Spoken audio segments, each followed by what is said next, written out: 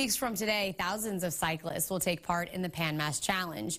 After a reimagined ride in 2020, riders in this year's PMC are back together, albeit with some changes. In this week's For Your Community, Lisa Hughes talks with PMC founder and CEO Billy Starr. We have about 6,200 fundraisers, about 4,600 live on the weekend, with another 1,600 reimagining somewhere around the world. We felt good enough to announce a $52 million goal, which would be at least $2 million above what we achieved last year. And we'll have approximately 2,000 volunteers in support of that live ride experience. So, you know, it feels good. It feels good to be back in the saddle.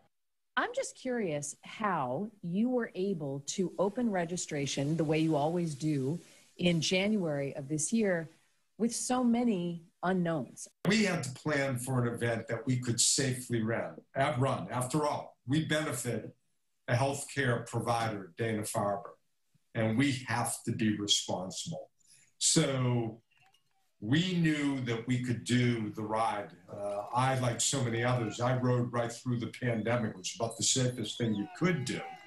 And, you know, so we planned on the ride, but having to eliminate all of our hub sites, the startings, the endings, the parties, the transportations, the beer, you know, it was a lot to take out of the party while leaving the ride and the mission to the center of what we felt we could achieve.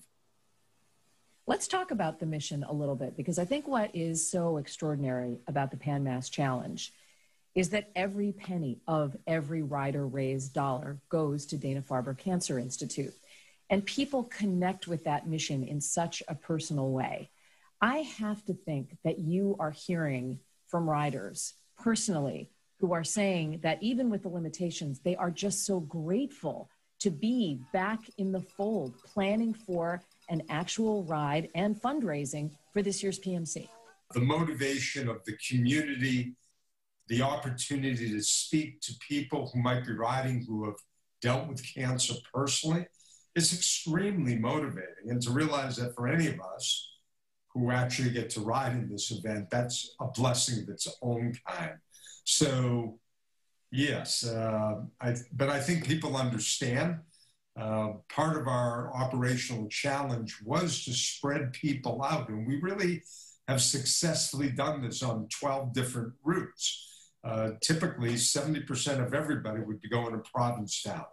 And we de-densified that our biggest hub sites, Sturbridge and Provincetown, are sitting there with 1,000 people and 1,500 respectively. Typically, Sturbridge would have 3,500 and Provincetown would have 5,500. So we found the way to move people around, and they'll get different experiences, but they'll get community.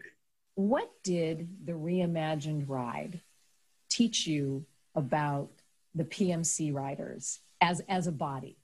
To raise $50 million in a reimagined non-event year is simply remarkable. If you would look at it in the broader context of the country, I won't even go to the world, event programming either went off 50 to 70% or didn't exist at all. The PMC went off 20%, and last year represented, that $50 million represented 64% of the Jimmy Fund's annual revenue. So, you know, there's a lot riding on us. We're fond of that statement. We accept the responsibility. We're back. You're back, Lisa. And, you know, together, we'll do $52 million or more.